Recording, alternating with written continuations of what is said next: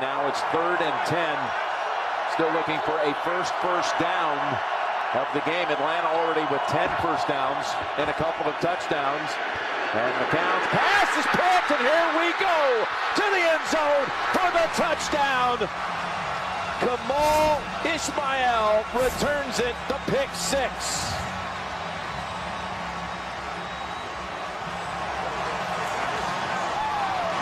Well, there were people at McCown's feet. It took a little long, and he's trying to find the receiver, and he just can't get enough on the football. But that is one of those cases where the defensive back truly did read the eyes of the quarterback. Saw him looking to his left, and Ishmael timed it perfectly. What a clean catch. Those are ones that you could just clearly take and put in the stats board for you. McCown will be sore later tonight and early tomorrow morning. His first game back in a month and a half. And that one is picked off by Ishmael at the 10-yard line, and that'll do it.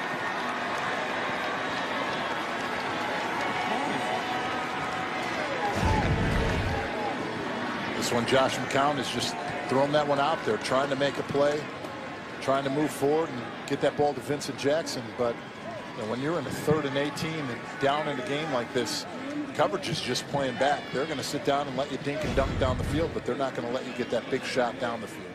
On 1st and 10. Boyer looking his direction instead. Intercepted. Picked off by Ishmael. And he's tackled at the 50-yard line. 3rd straight game that Kemal Ishmael has an interception. Well, if you want to improve your defense quickly, get some turnovers. Brian Hoyer just doesn't put enough air under this and can't get it over Ishmael's head. You'll see. He's got Dre open. You see it right up here. All he's got to do is put this ball up ahead of him, and he throws it right to Ishmael. He's got to lob that football up. There's just not enough on it. Yeah, just a really poor throw. Brian Hoyer's better than that. We've seen it all year.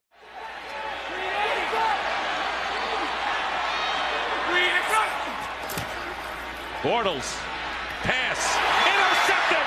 It's intercepted! Running down the field, it's Kemal Ishmael. Ishmael, one man blocked away, and Ishmael stays in but falls down at the 15.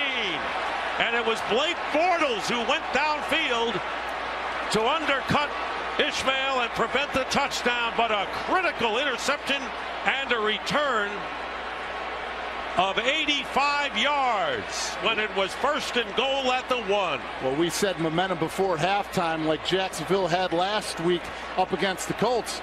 It's been flipped today. That momentum headed in at halftime is going to the Atlanta Falcons.